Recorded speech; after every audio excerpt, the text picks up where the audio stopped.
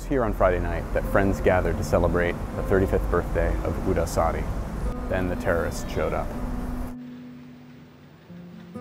In the end, 19 people died at the Belle Equipe restaurant.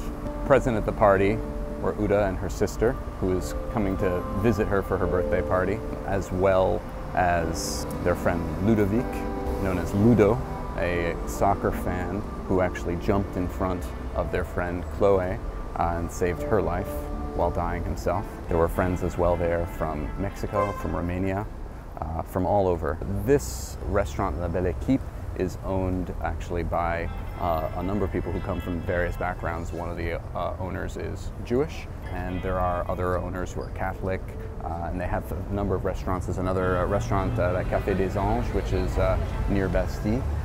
And so, you know, they're part of the fabric of the neighborhood, and a lot of their friends were people who worked in restaurants around this area.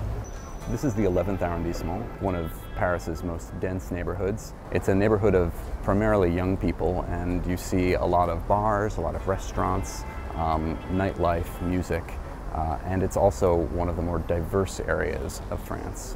It represents a little bit of the French dream of vivre ensemble, of people living together, black, white, Arab, Jewish, and you hear that from people in the neighborhood who describe it as a village, as a family. And people here say that they have been particularly hurt by this attack because that is what they believe the terrorists were intentionally trying to target.